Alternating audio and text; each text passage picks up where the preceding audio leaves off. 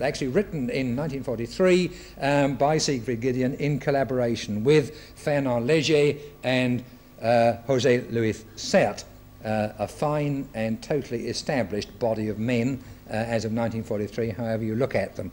Paper on monumentality, which was a null subject at the time in the eyes of most modern architects, so it was a forward-looking paper in a funny kind of way, concluding with 9 points on monumentality, which I will rehearse again now. Well, not all of them, only 5, 8 and 9 in fact.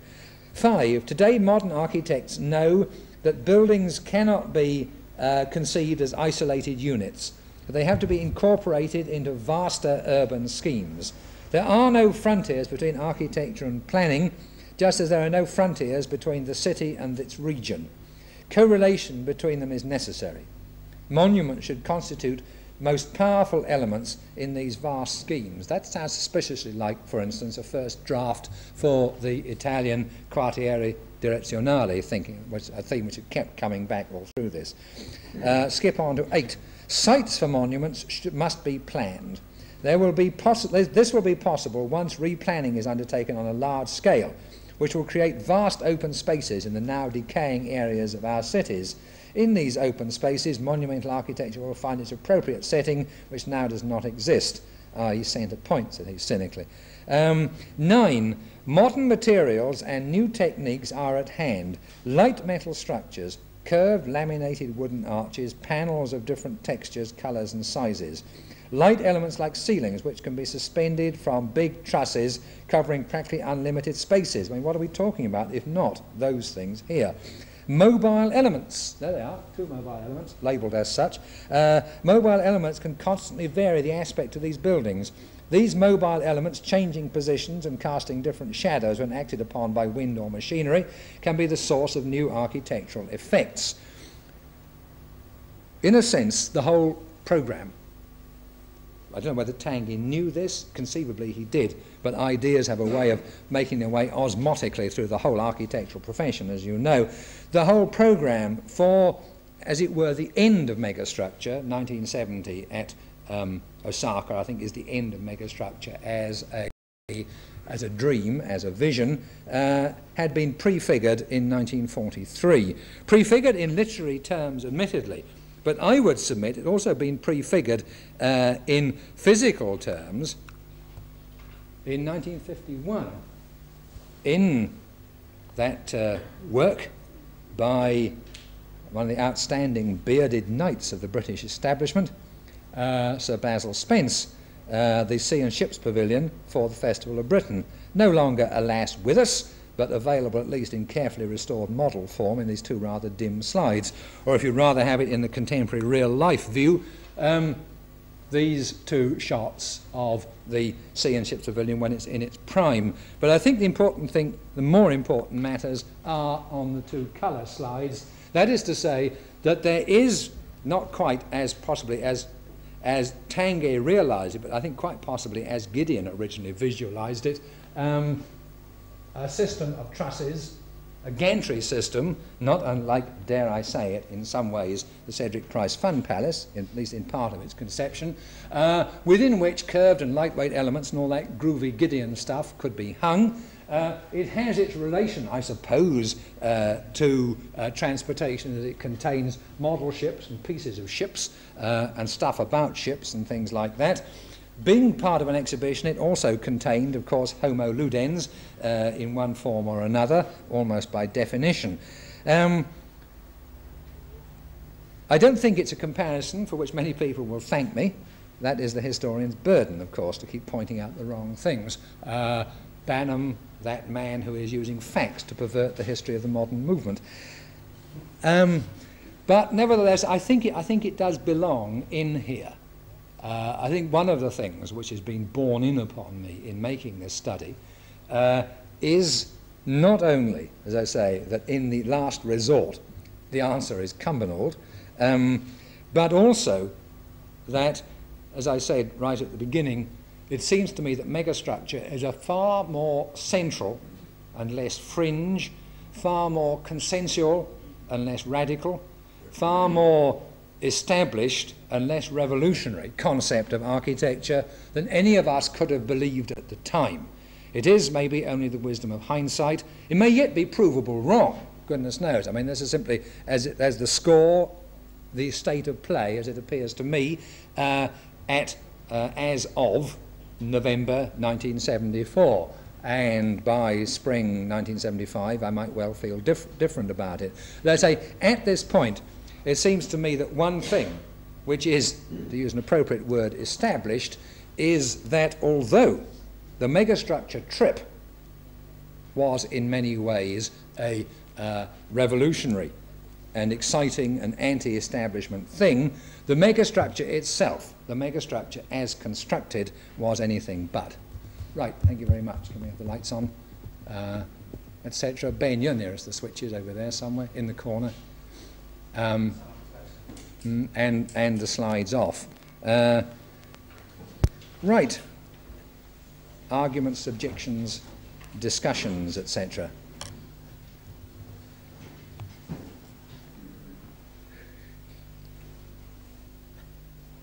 Profound silence. All have a good think. Hello. I'm interested. Sir. The trip, as opposed to as constructed. As constructed is largely implied, and certainly most of the slides when first there was this format element in the as constructed, quite really earlier. Where do you think, what you see, as constructed isn't the spin-off of the trip. In fact, as the dates, have come out on the slides, the spin-off wasn't so much as constructed wasn't a spin-off because it was being constructed while the idea was still there. What do you see, or have we got to wait for the book? What do you see as the spin-off of the trip? The spin-off of the trip, I think, has been very largely educational. I think you would probably agree with that. I mean, this whole business about megastructure being so very largely an academic affair suggests to me that the megastructure concept had a value, operational, pedagogical, or something, for the educational scene, which was extremely important.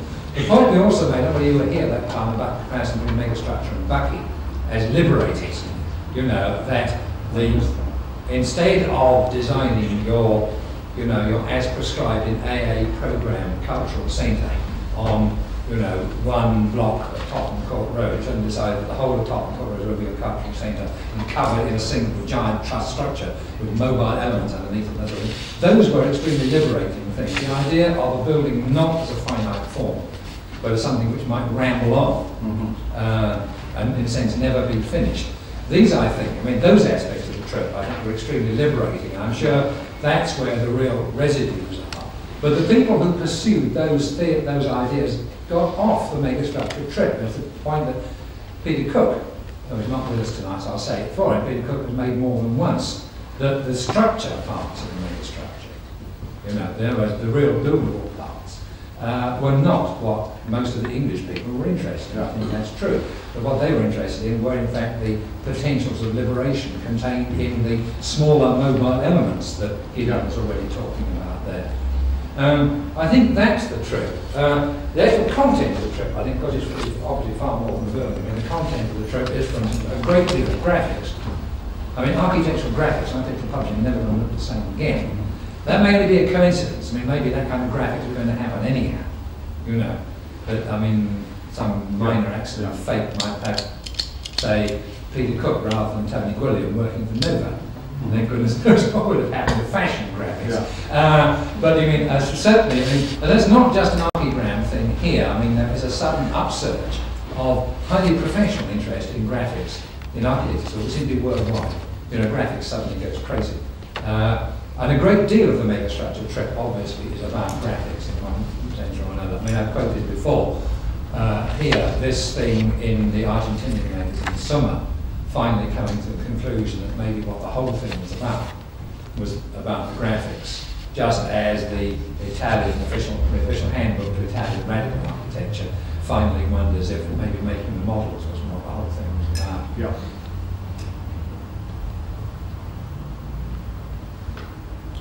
I think another, yes, another spin-off may be, I mean, in a slightly more, actually, applied sense, if you take the freedom that was assumed that this sort of overall structural element would give to the smaller elements, one of the spin-offs may be slightly more niceness, i.e. accuracy, in handling fragmentation of units, even without any framework that is coming in. I mean, people aren't, if you take some of the, or if you take some of the work of those 5 architects, the exhibition that was here, there is an embarrassment about the gap in between. You know, there's a sort of handling of fragmentation, both of units and of operation of units, in both in positioning and in time. Can I put it another way? Yes. Can I phrase yes. the answer to my own question differently? Something that like this. That was an answer to your question, which you can now put. Yeah, right.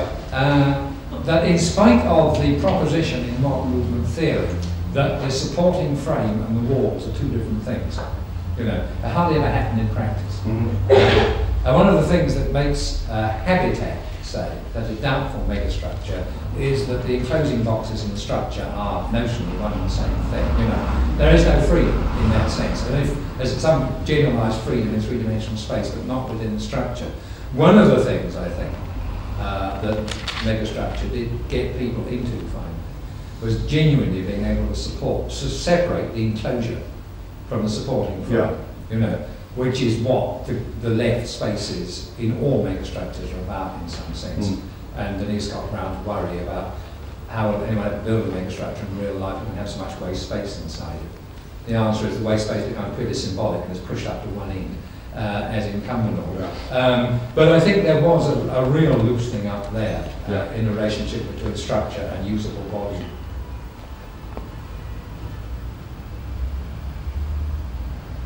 That doesn't apply to founding state, does it? Because how do I less flexible? Doesn't apply to well, there are implications. I mean, Apart from extendability.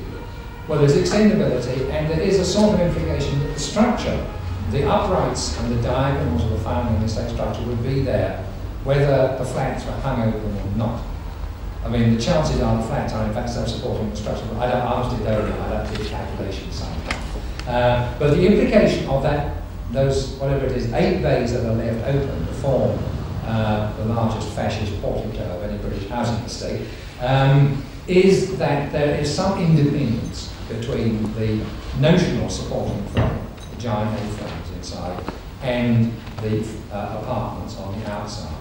Whether in fact there is any real independence, I have very serious doubt. I'd be very surprised if one would, even with the trick finance, which produced founding estate, well, I don't think one would be allowed to build so wastefully, is what it comes to. But the implication is there, that the structure is one thing and the apartments are something else.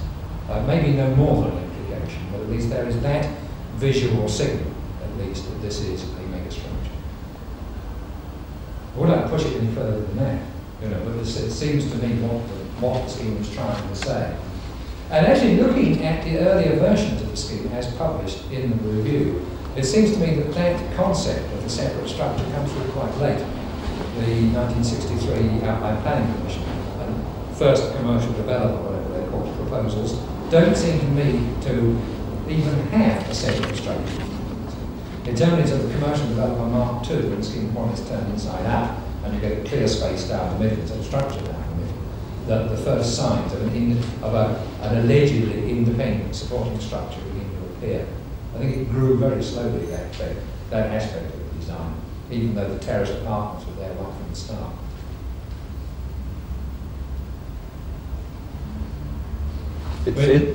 It's very sad that, given the sort of excitement that was generated by the idea of megastructure, that Cumbernauld has to sum it up, isn't it? Taking your jazz analogy, it's as if jazz was summed up by Joe Loss instead of Louis Armstrong. No, as if jazz was summed up by Tommy Dawson. Or I reckon Joe Ross. Come on now. Well, do you feel I've taken too pessimistic view or exaggerated the case? Pessimistic? No, optimistic. You mean you think I put too good a face on companies or something? Oh yeah. You do?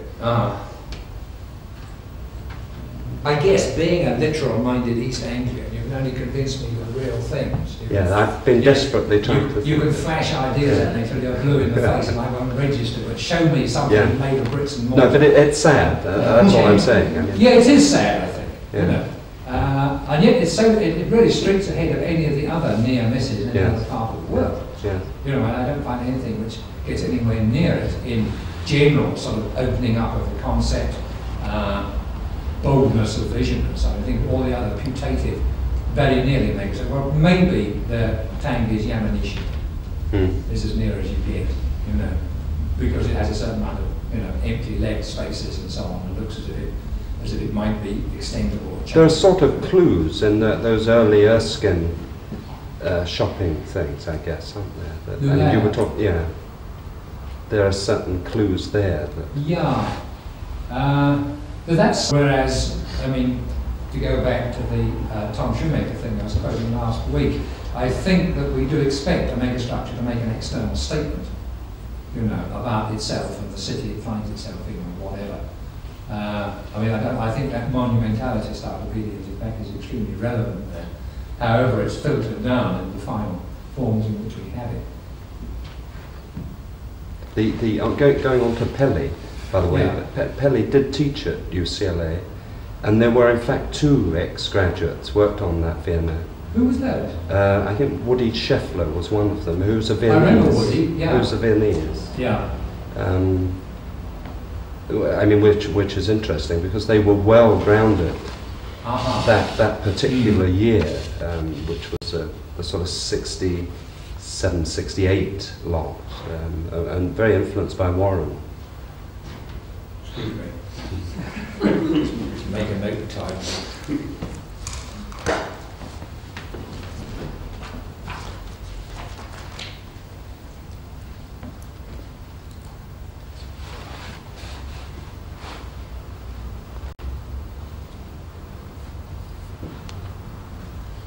Right, any other useful information? I don't have any useful information. But this is Wooden Arches McLuden's talking now. I'm very confused because I really am wondering whether you're talking in terms of you know, whether you've got your tongue in your cheek, or whether you're taking all this seriously, whether we deal really with a mythology or some kind of fiction, whatever is going to come out of this book that you're writing, Peter. Sorry, it's an attack. It's visible fiction at one level. It's you know, the title Megastructure, which seems to me sometimes to be in search of substance.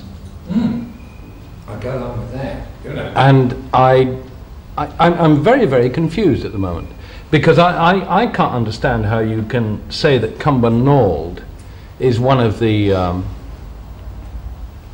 kind of supreme examples of megastructures. Back to the point I made in the first lecture you gave about definition. Yeah. I still don't know. I won't say supreme example of, but what one has to say is most representative example of. Well, tell me that. Not necessarily a term of praise. It's possibly to a historian desperately looking for a definition or a representative example. You know, I wouldn't say. I mean, I mean, whatever supreme example may mean, I don't think we have a supreme example of a built megastructure. The supreme examples are all graphic myths of one sort or another. I think. I'm simply saying, in terms of what megastructure was apparently conceived to look like, what were its visible and tangible features, Cumbernauld is the most complete. So Stebbsmead or Milton Keynes, by that kind of thinking, I would I think. had an offensive letter from Derek Walker. Well, I'm not surprised, yeah. Saying that we're not allowed to say mega anything about Milton Keynes. Of course not, yeah. Right. On Thamesmead, I take your point. I mean, I haven't tried to grapple with Thamesmead at all. and this may be a serious deficiency. Thamesmead, frankly, fills me with much greater gloom than Cumbernauld ever did, even in the worst weather. But I think you're probably right that in terms of organisation, conception, Thamesmead may be the biggest megastructure ever, insofar as it is a continuous built structure. It seems to be a very low-level exercise. I mean, it has many of the stylistic tricks, like the terraces and so forth, you know. Yeah. But there isn't really enough of it to see yet. I mean, from my point of view, it has to go in the book, quite right, you know. But it will go in the book, not quite over my dead body, but there'll be a tear stain. I don't see too much difference, you see. Really? Because I think you can have a social megastructure as much as you can a physical one, which I think is what we've been talking about for the past, having missed 2, of course, of the lectures, but you know, it's been spread over 6. And most of the examples are, it strikes me, physical examples. Okay. When in fact you've got a social megastructure as well. Well, I'm getting confused. You tell me what a social megastructure is. Well, I think that, you know, even this group of people around here are part of a kind of social megastructure, or the area of Covent Garden, or the area of Barnsbury or something, is a megastructure in my terms. If I can find out what the definition of it is. You see, in your terms. Yeah. But I still don't know. No, okay. I think we are. I mean, I think we are in a difficulty here which goes far beyond the present discussion. Because architects as a profession, planners as a profession, have this perpetual problem about the physical container and the human context. Well, it's still stylistic, or... And which one are you talking about when you utter a phrase like Covent Garden community? Yeah, right. You know, I noticed you didn't use the word community. When did community go out? I mean, we're still current. That was last week. Still current about 5:30 this afternoon in my hearing. I mean, is a social megastructure the same thing as what used to be a community? Are we defending it? Are we defending? Very good. Yes, that's my point. You see, that's where the confrontation or something comes up. Quite frankly, I think it's you that's mucking about. I'll leave. I think you're a couple of scotches ahead of me.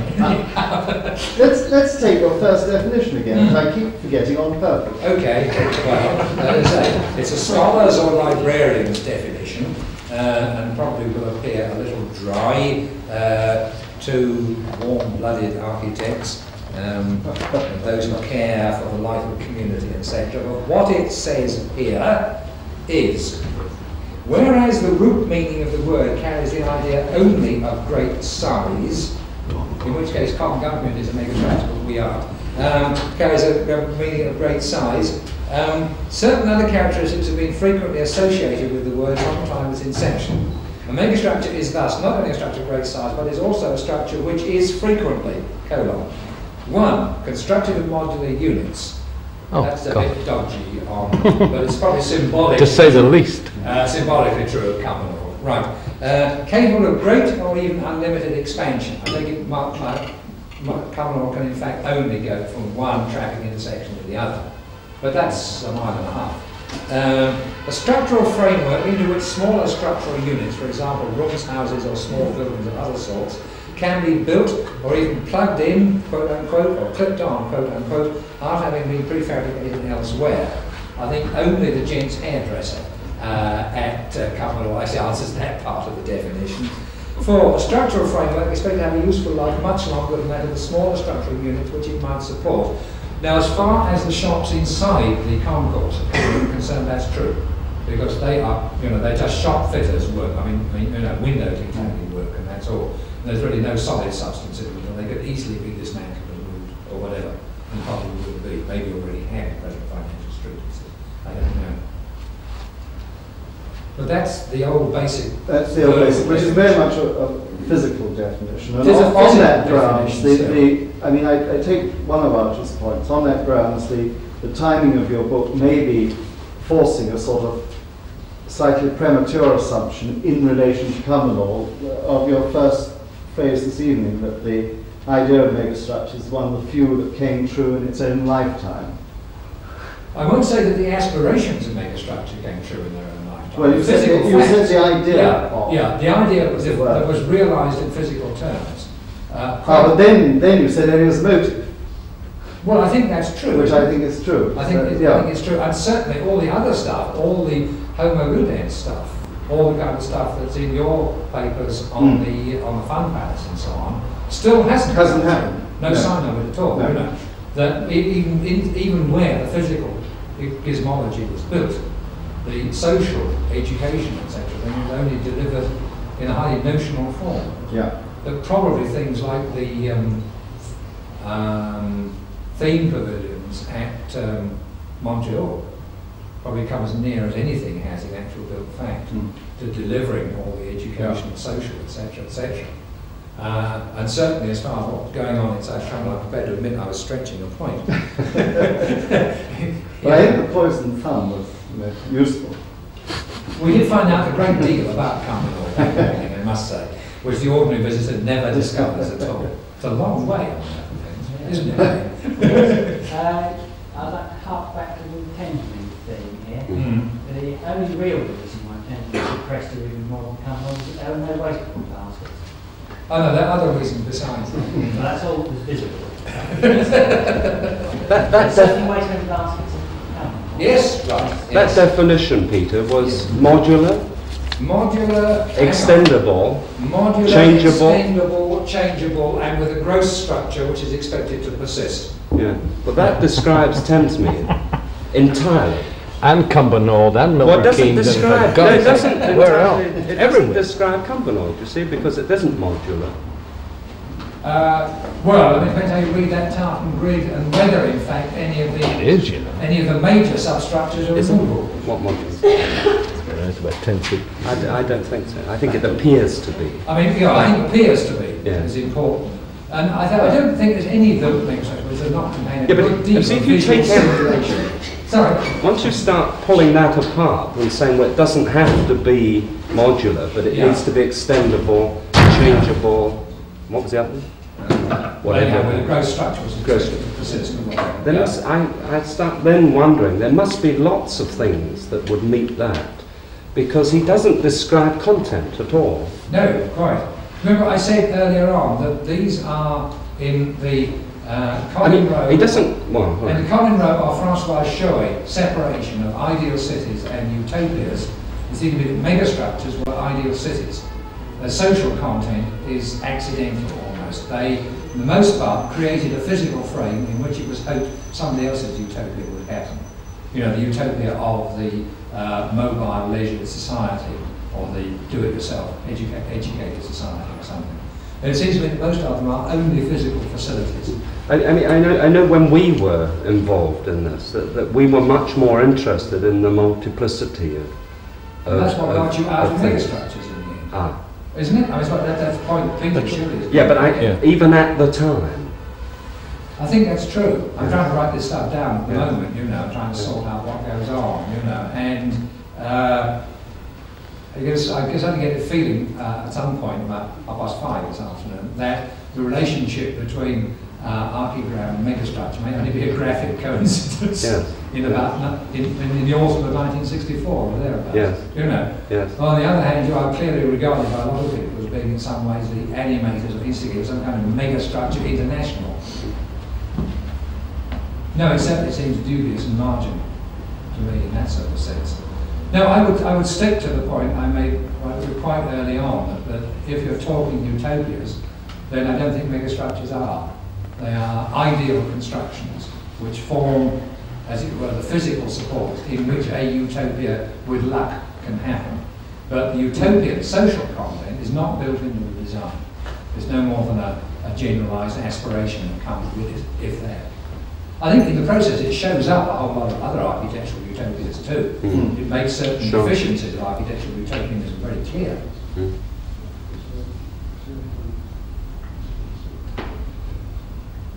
Is that why you more or less excluded Solari from your discussions? Because he was kind of utopian, and he wasn't, you know, a consensus architect? Well, as I said, I mean, every statement made in over these 6 weeks contains the implied sub-clause, except Paolo Soleri, or making allowances for Paolo Soleri, or for COP. It may be that he is more utopian. I mean, certainly his intentions are utopian. I find it hard to read in what actually gets built. But certainly the intentions are utopian, the rhetoric is utopian, etc. The manner of construction, in a sense, is utopian. It contains a strong do-it-yourself community participation element and so on, whereas the others are quite clearly all built by professionals. Even the Fun Palace, I realise, Mr. Price, the actual moving of the partitions and so on would be done by professional stage crews. Correct. Right? Yeah. Correct. You know, yes. Because people don't arrange their own games boards, professionals do it for them. That's right. They only show their board by not turning up. Yeah. Yeah. So, you know, I mean, so there again, I think Soleri is out of line with the rest of it, though for all sorts of reasons, obviously, you could never leave him out. You know, I mean, even on that definition there, yes, the projects are very great size. Conceivably, they're constructed in modular units, if you look, as much as company is anyhow. You know, structural framework in which smaller structural units could be fitted, it could be true of Soleri's project. The structural frameworks are to have a useful life much longer than the smaller structural units. Well, quite obviously, those investments for something the size of Laser City has got to have a useful life of, you know, 250,000 years. I think before we can see any real social or economic return on it. But I would be loath at any level to force Soleri into this body of definition. He will always be there somewhere around the argument, but the standard classifications. You know, he can never be left out, but he can never be dragged in either.